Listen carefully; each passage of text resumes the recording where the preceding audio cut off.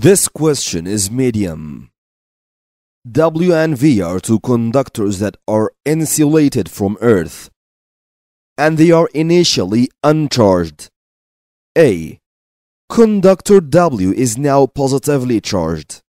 I. Mark the signs of the charges induced at sides X and Y of conductor V if conductor W is placed near but not touching conductor V. To answer these questions, we first must understand what happens in the atomic and electronic scale inside conductor V. To understand this part, you must study charging by induction, one of the methods of charging different objects. Any metal is made up of atoms.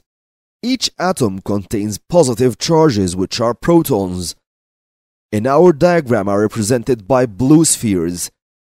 Also, each atom contains electrons. They are negatively charged, and they are represented in figure by small green spheres with negative sign.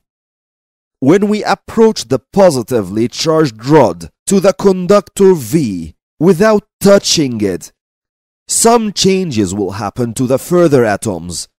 On side Y, the electrons will leave their atoms and move to the side that is closer to the rod. This is by attraction.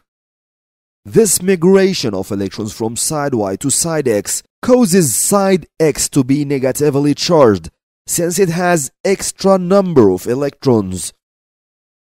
This also makes side Y positively charged, because there is lack of electrons. Now let us use this idea in answering the question. Simply, we will write positive signs on side Y and negative signs on side X. The mark scheme awards 1 mark for this answer, negative at left-hand side and positive at right-hand side. Another thing I want to say, the number of negative signs on side X must equal the number of positive signs on side Y.